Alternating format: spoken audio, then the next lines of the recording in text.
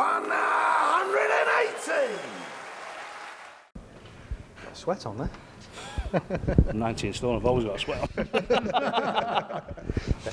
you want to see me when I pass Greg's? Tony, welcome back to the William Hill Grand Slam of Darts. Cheers, Dave. You didn't do it easy today, but you got the win. I don't think I ever do it easy, to be honest. I like a battle, and obviously I knew it was going to be a battle before the game. And as usual, he's a superstar, Merv, and great dart player, great guy and all. And he came back just like I knew he would. I was expecting, after 4-1 up, I was expecting it to be a last leg decider. So you never do make it easy. I mean, obviously, the last couple of years you've had some dramatic matches. That's probably up there with the best of them. Well, yeah, of course. I mean, last year everyone was calling it the group of death, and I think I could have won every game last year, but finished bottom of the group. That's how tough it is. You can play all right and get dumped out. But I knew, again, it was a tough group, and it doesn't come much tougher than playing Merv King first game in a pool. And I'm just so chuffed to have got through that. Yeah. Nice 180 at the right time there in the deciding leg, and I think you made the 61 look easy when I know you said that in the past you might not have done that. Well, that is the difference. Sometimes you get a shot to win the game. If I'd have missed that, I'm sure Merv would have gone out. I think he wanted 52 or whatever it was. I'm sure he'd have gone out on that. So it was literally that or nothing.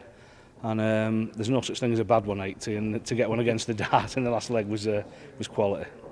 You don't know yet who you're going to play tomorrow, but Barney or Ricky Evans. I mean, Barney's obviously the reigning champion, but Ricky's a real up-and-coming player as well. Yeah, he's a great kid. I've known Ricky. I mean, he's only a young kid. I've known him for years, you know, with the England set-up. Yeah.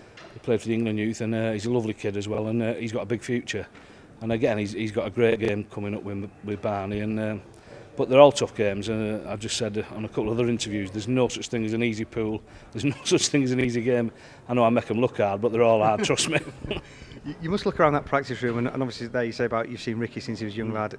Obviously Richie George, Ross Smith are in this as well. You'll have seen them since they were real young kids. Yeah, and it's brilliant. I mean, that's the youth of today.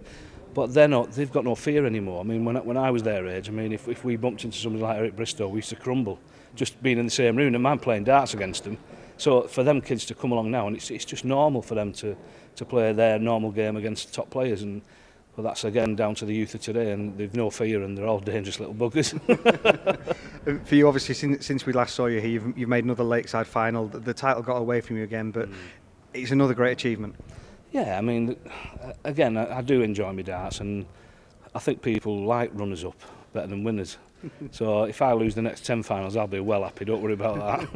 I mean, you say people like anybody, and especially you, the walk-on today was fantastic. It must be great to be back in Wolverhampton. I mean, I love Wolverhampton, I've said it so many times, and I'm just repeating myself, but they love the darts here, and I think I dropped on a right good song there about 12 years ago in Germany. It's a bit cheesy, but it gets the crowd going. Absolutely. Plenty more of that this week, mate. Cheers, well done. Dave. Thanks, mate. Cheers.